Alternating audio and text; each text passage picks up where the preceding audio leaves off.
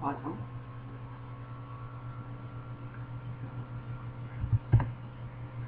ध्रुवीय एवं घातीय निर्देश तंत्र में संबंध देखेंगे।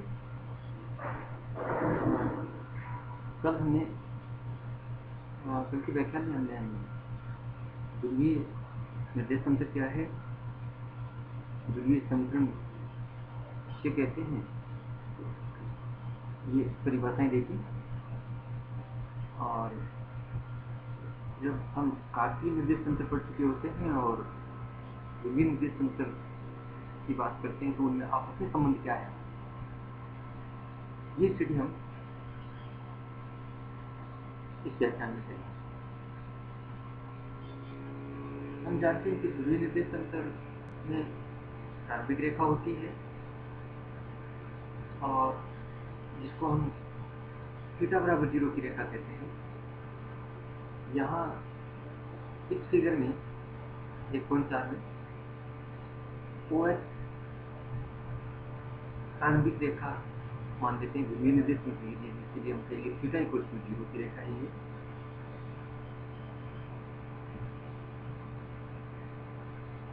OP रेखा इस प्रारंभिक OS रेखा से थीटा कोण बनाती है। इस स्थिति में OP रेखा को हम ध्रुवांतर रेखा कहते हैं, रेडियस रेखा।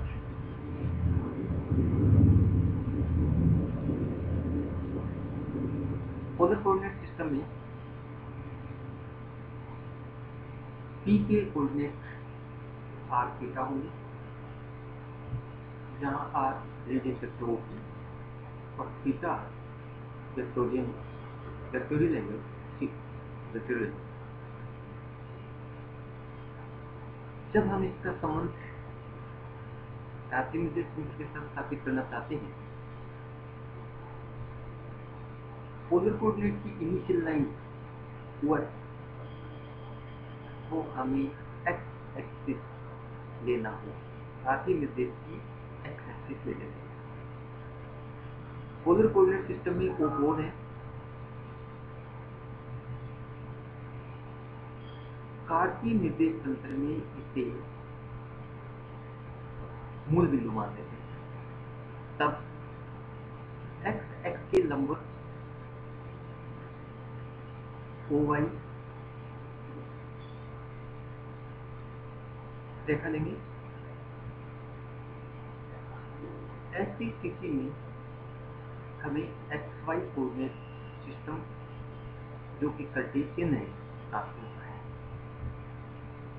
पुनः देखें, OS घातीय निर्देश तंत्र की x एक्सिस है, ध्रुवीय निर्देश तंत्र की प्रारंभिक रेखा थीटा बराबर 0 है।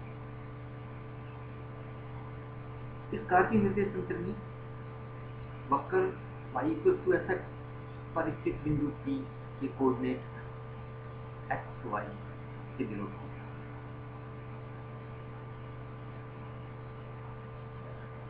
पोलर कोऑर्डिनेट की इसी P के कोऑर्डिनेट r थीटा होंगे और कर्व का समीकरण पोलर कोऑर्डिनेट सिस्टम में r स्पष्ट है कि xy कोऑर्डिनेट सिस्टम में P के कोऑर्डिनेट xy और पोलर कोऑर्डिनेट सिस्टम में P के कोऑर्डिनेट r थीटा।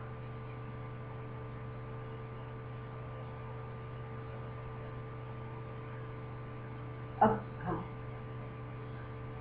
स्पष्ट तौर पर देख सकते हैं कि अगर हम घातीय निर्देश तंत्र में PXY की बात करें तो OM x के बराबर होगी, जहां M P से x एक्सिस में डाले गए लंब का कोण है।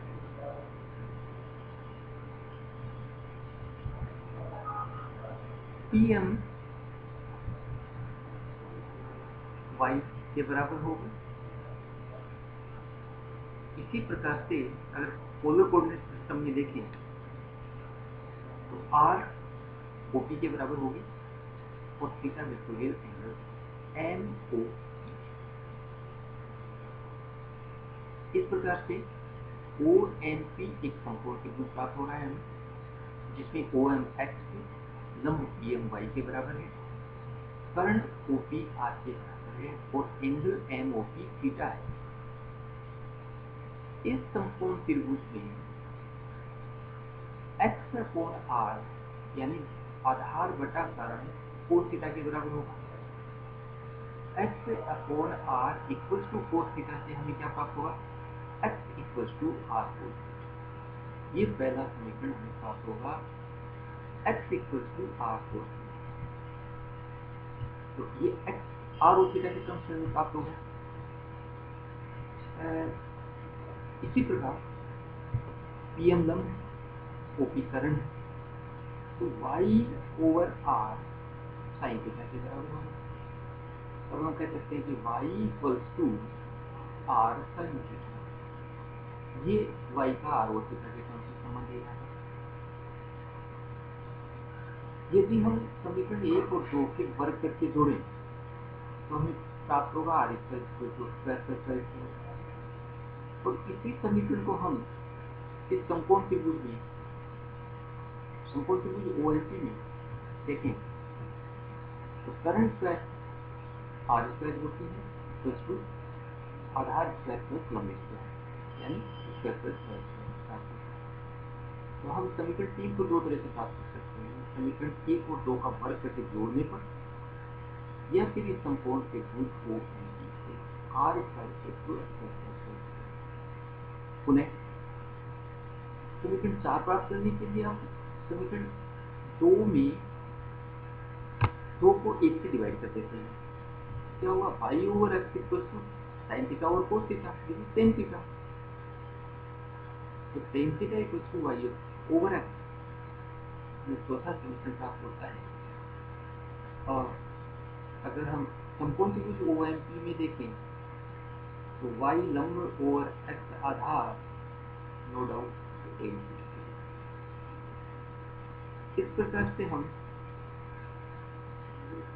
कार्तीय कोऑर्डिनेट एक्स और वाई का संबंध पोलर कोऑर्डिनेट आर थीटा में व्यक्त कर सकते हैं। ये 4 सूत्र हमारे पास प्राप्त होते हैं। पहला x equals to are cos theta, दूसरा y equals to are sine theta, तीसरा are square equals to square plus Y square और tan theta equals to Y over x. ये ध्रुवीय और कार्तीय निर्देश बनते हैं समाधान के हिस्से। इसके बाद हम ध्रुवांतर स्पर्शरेखा के मध्य के कोण के बारे में जान सकते हैं। जैसा कि are equals to x theta ध्रुवीय वक्र है, ओ ध्रुव है, थीटा इक्वल्स टू 0 प्रारंभिक रेखा। इस ध्रुवीय वक्र are equals to F theta पर स्थित कोई बिंदु P ले लेते हैं, इसके कोऑर्डिनेट आर थीटा माने, तो ओपी बराबर आर होगी और वेक्टोरियल एंगल थीटा है।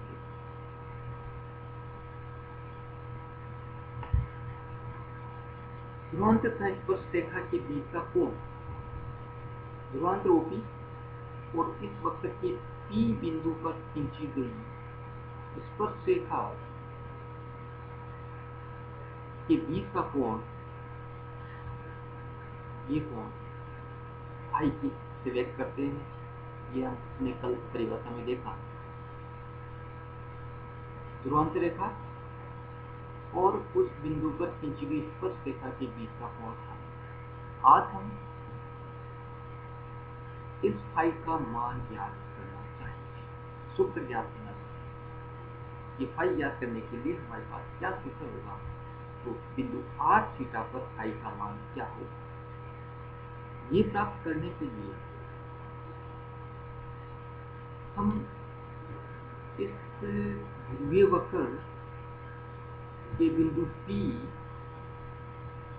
के नेबरहुड में एक अन्य पॉइंट 2 ले लेते हैं। इसके coordinate r plus delta theta plus delta theta होंगे। r प्लस डेल्टा ध्रुवांतर ओपी की लंबाई होगी, थीटा प्लस डेल्टा थीटा ध्रुवांतर कोण, यानी OQ प्रारंभिक रेखा के साथ जो कोण बनाती है वह कोण।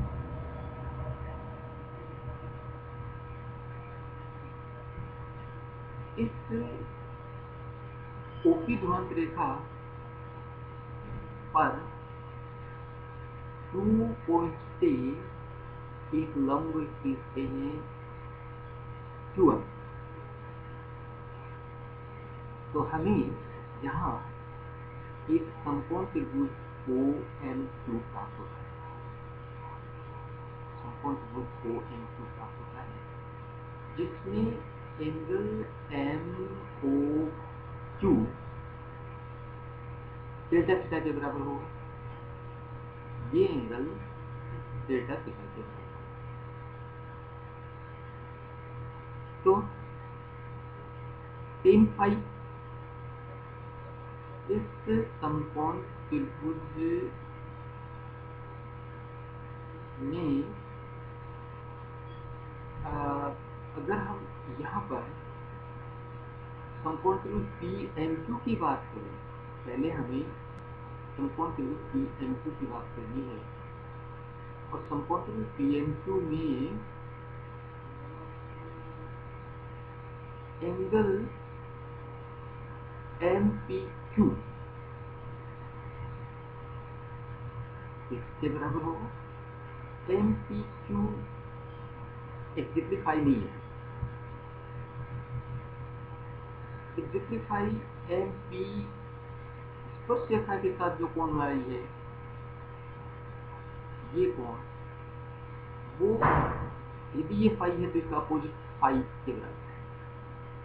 एक्चुअली फाई P पर इस स्पर्श रेखा और PM के बीच का कोण है, और हम यहाँ बात कर रहे हैं Q को P से मिलाने वाली रेखा QP M के बीच की कोण की, क्योंकि हमारा समकोण त्रिभुज जो है वो PMQ है, Q को P से मिलाने वाली रेखा जो कि कर्ण होगी। तो फाई एक्चुअल में क्या होगा, हम देख रहे हैं यहाँ कि जैसे जैसे Q बिंदु P की ओर अग्रसर होता है, जैसे जैसे Q बिंदु P की ओर अग्रसर होता है और Q बिंदु P के बहुत नजदीक होता है, तो ये स्पर्श रेखा इस Q को P से मिलाने वाली रेखा के बराबर हो जाती है। तब हम कह सकते हैं कि एंगल फाई क्या है। तो MPQ त्रिभुज में एंगल फाई क्या है, angle phi limit Q tends to P, limit Q tends to P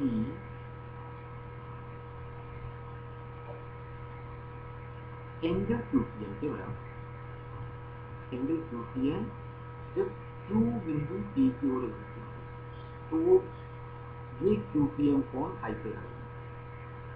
और जब हम इसमें tan दोनों पक्षों का ले लेते हैं, जब हम tan ले लेते हैं तो tan फाई क्या हो जाता है, tan phi equals to tan, ये फाई का मान limit Q tends to P angle QPM, और then limit Q tends to P, ये limit Q tends to P, tangent of QPM, ये क्या होगा, tangent of QPM। Tangent of QPM, tangent of QPM होगा लंब QM over base PM। तो tangent of QPM QM over PM, then इसका परिणाम क्या होगा, Q tends to P mean R plus delta theta plus delta theta tends to R theta, और अन्य शब्दों में कहें तो theta plus delta theta tends to theta, और तब डेल्टा थीटा टेंड्स टू 0। ये 0 हो, डेल्टा R 0 हो, तो Q बिंदु P बन जाता है R। इसलिए Q टेंड्स टू P का अर्थ होगा delta theta tense to 0। Q tense to P के स्थान पर हम limit delta theta tense to 0 लेते हैं। And now QM is, जैसा कि मैं पहले बता चुका हूँ कि समकोण त्रिभुज OM2 में एंगल MOQ डेल्टा थीटा के बराबर है।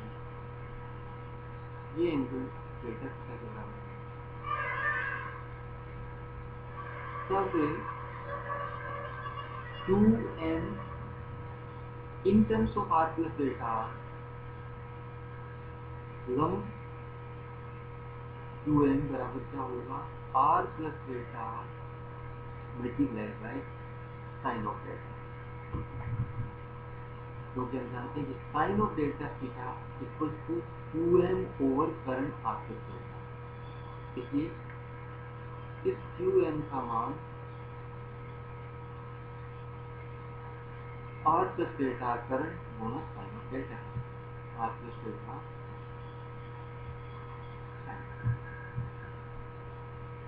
now over PM, now PM is OM minus OP. PM is OM minus OP. OP is R. OP is R. PM के स्थान पर हम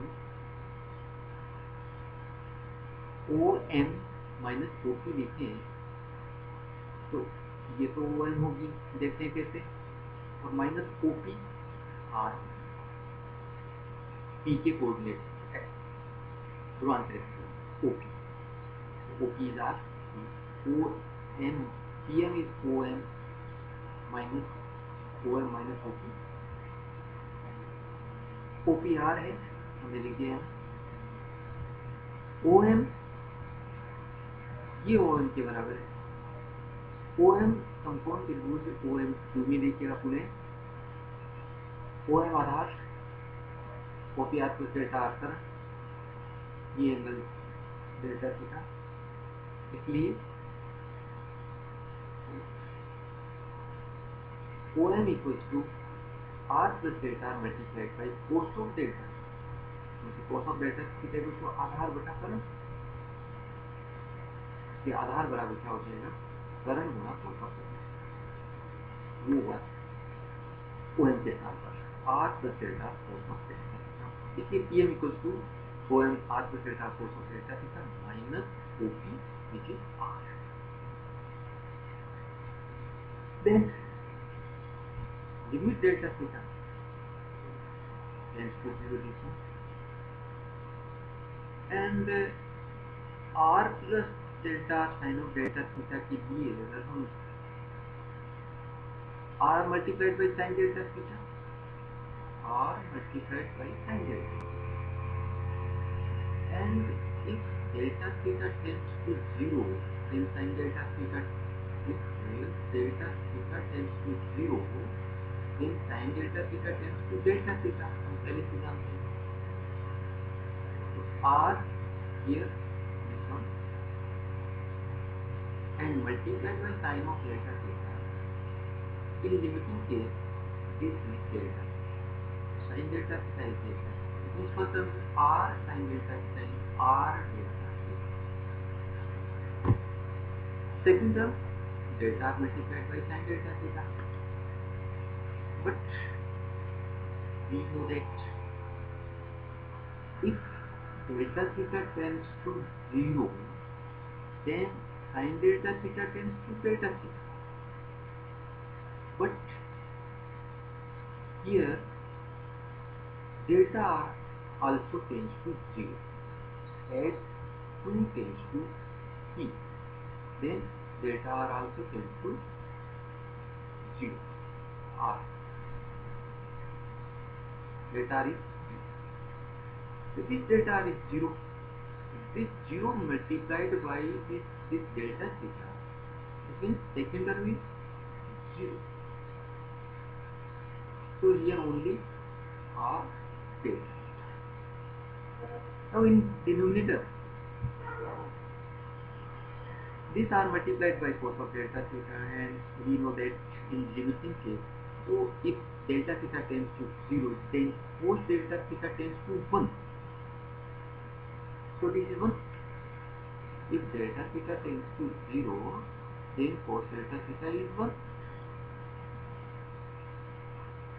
So these terms are prepare n minus are से ये are cancel हो जाता है यहाँ, और हमारे पास ये delta R multiplied by 1 numerator is are multiplied by delta theta, this one, and denominator is delta r multiplied by this one, which is delta r. तो इसका रिजल्ट हम इस रूप में पाते हैं. Now, if delta theta tends to 0, we know that delta r also tends to 0. Then in differential calculus, we know that if limit delta r tends to 0, delta theta over delta r is denoted by d theta. This is denoted by d theta. This limit delta theta tends to 0 over delta r tends to 0, and delta theta over delta r is d theta dr, and remaining multiplied by this is r. So this one is r d theta, which is equals to 10 phi. So we get 10 phi equals to r d theta. So this is in that way we can find value of r by this formula, and here formula is 10 phi equals to r dr. We find the formula for phi. 10 phi is r d theta dr. This can be denoted by r over r, r over r. Here r1 means this r is r, and dr d theta is r. We denote r1 d dr theta, dr d theta by r. We denote dr d theta by r. So here r1 is dr d theta. This is our symbol. जब भी हम आगे dr d theta p लिखेंगे, उसको r1 भी लिखेंगे. तो ध्यान दें, r1 dr d theta को रिप्रेजेंट करें. r1 means dr. 10 phi equals to हमने पाया r d theta dr और r over r, as dr d theta dr d theta is r1, and 10 phi is 1 over 4 phi. So 1 over 4 phi is r over r1, or 10 phi is this. 10 phi is r over r. This is our formula. 10 phi is r. तो इस तरह से हम विभवांतर factor से मध्य कोण का सूत्र प्राप्त कर लेते हैं, जो कि हमें प्राप्त हुआ है 10 phi equals to r over r. इसी चीज को हम अगर फाई ट्राइंगल में समझते हैं, मान लीजिए ये हमारा एक ट्राइंगल है, समकोण त्रिभुज है. इस फिगर में समकोण त्रिभुज जिसमें angle is phi. So 10 phi हम जानते हैं कि लंब बटा आधार होता है, perpendicular over base. Perpendicular यहाँ r, so this is perpendicular r, and base is r1. So this is base.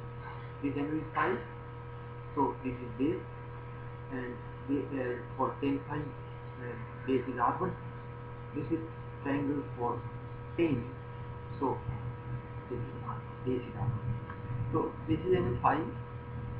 10 phi equals to r over r1. 10 phi equal to are और आर वन, तो फिर से हमने एक ट्राइंगल बनाया। Then we know that hypotenuse is square root of perpendicular square r square plus base square and r1 square। इसकी सहायता से हम sin फाई फाइंड कर सकते हैं। sin फाई इक्वल्स टू लंब बटा r बटा कर्ण। तो sin फाई इज r और आप square root of r square plus r1 square and cos phi is base or hypotenuse, that is cos phi equal to Aadhaar r1 यहाँ पे लें और ये कर्व। तो जैसे ही हम a फाई कुछ r और r1 फिर याद रखते हैं, ये ट्राइंगल बना लेते हैं, sin फाई और cos फाई के फॉर्मूले में बात कर लेते हैं इन टर्म्स ऑफ r ध्रुवांतर की जैसा कि लगा। ये था ध्रुवांतर स्पर्शिका के मध्य कोण।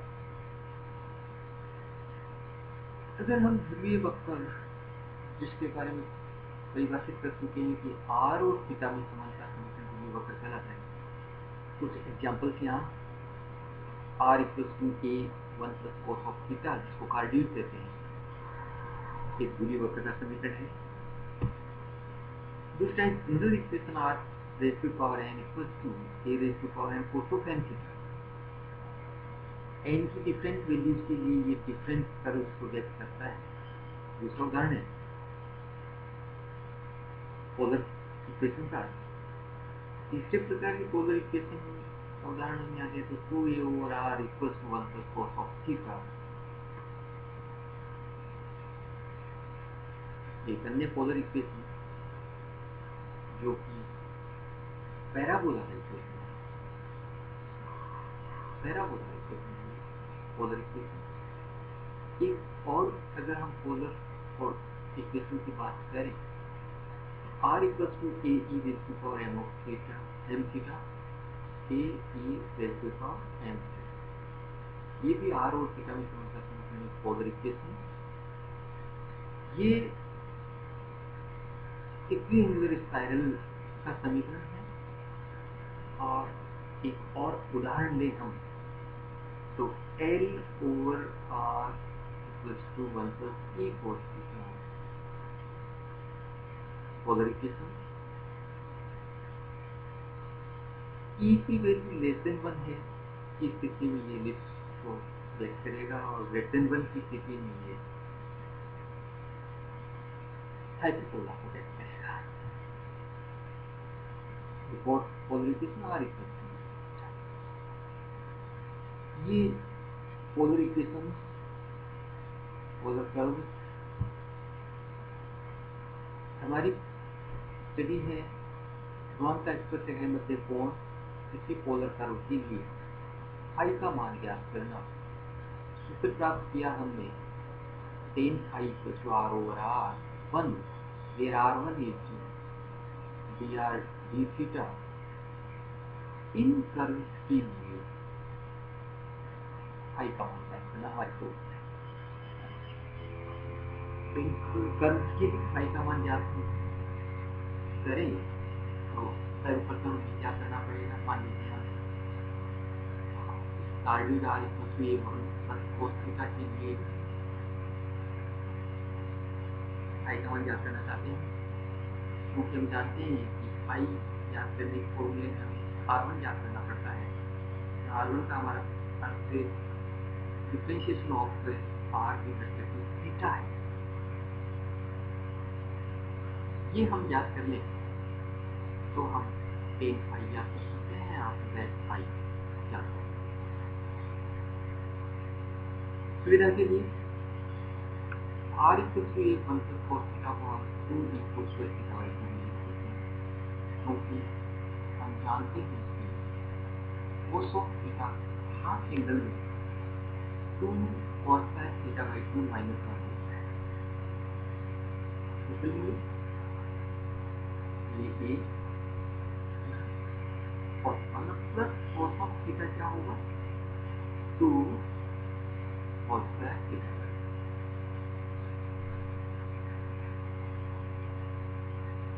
जैसा कि मैंने पहले कहा, फाई ज्ञात करने के लिए हमें टेन फाई ज्ञात करना पड़ेगा और टेन फाई का सूत्र हमारा यहाँ और R1, इसके लिए हमें R मिला है। इस R इक्वल टू ए को स्क्वायर थीटा बाई 2 का थीटा के सापेक्ष अवकलन कर सकते हैं। Left hand side is R1 dr d theta, इसको हमने R1 से डिनोट किया है, dr d theta R1 equal to इसका डिफरेंशिएशन रिस्पेक्ट टू थीटा। हम अगर cos स्क्वायर थीटा बाई 2 का डिफरेंशिएशन करें तो 2 cos theta by 2, then cos of theta by 2 का differentiation minus sin theta by 2 से थीटा बाई 2 का डिफरेंशिएशन 1/2। पूरी इक्वेशन सॉल्व करें तो ये 2 दूसरे के समय सेकेंड हुआ, माइनस साइन आया cos थीटा बाई 2 के अवकलन से,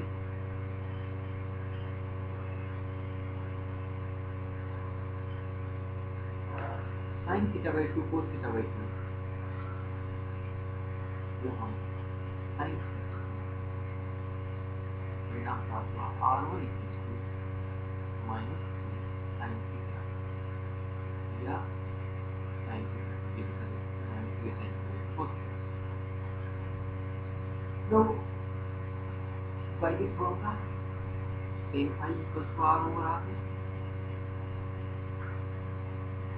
tan phi equals to R over R1 equals to value of R1 numerator में 2a cos square theta by 2 कर देते हैं, डिनोमिनेटर में R1 की value minus 2a sin theta by 2 cos theta by 2 कर देते हैं। तो रिजल्ट आता है हमारा this one minus sign here, ये 2a इस 2a से कैंसिल हो जाता है, स्क्वायर थीटा है एक cos थीटा बाई 2 यहाँ कैंसिल हो जाता है, न्यूमरेटर में हमारे पास cos थीटा बाई 2 होता है और डिनोमिनेटर में sin थीटा बाई 2 होता है, जो कि होगा 4 ओवर sin 4 cos थीटा। जिसको इन टर्म्स ऑफ टेन लिखें, tan of pi by 2 plus theta by 2, tan of pi by 2 plus theta by 2 is minus cos of theta by 2. So if tan phi is tan of pi by 2 plus theta by 2, then this phi is pi by 2 plus theta by 2. So we get pi is pi by 2 plus theta by 2 for this term r equal to a1 plus cos theta a r theta point पर,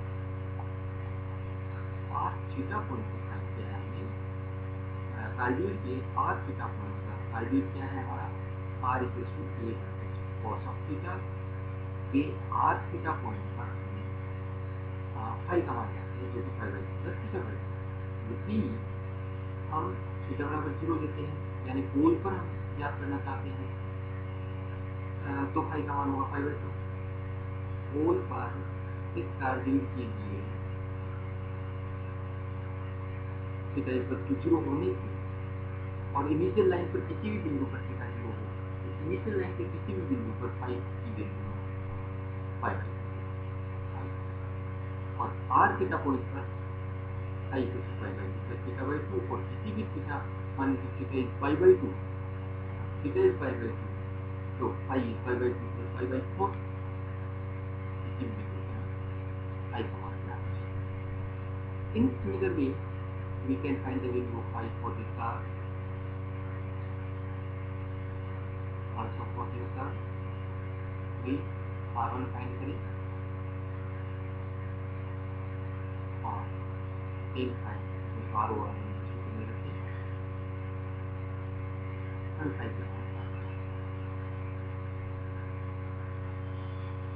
ये आज की हमारी study की विवेक आर्थिक निर्देशांकांनी संबंध समीकरण का इसको सेकंड कोण 5 के लिए 5 के लिए जो कि विमांतर और ten five plus are over are one प्राप्त किया। इसकी सहायता से इस पत्र को ये 5 के बाद क्या सेकंड का परिणाम ये होगा थर्ड का सोल्यूशन होगा फोर्थ का are plus pyramidal spiral are plus एक का फिलिप्स एक एलोरा आई का सूत्र आई प्लस टू टेन इनवर्स 1/4 की पावर 3 sin थीटा हो जाएगा। करवारी प्लस 1 थीटा की 5 की टेन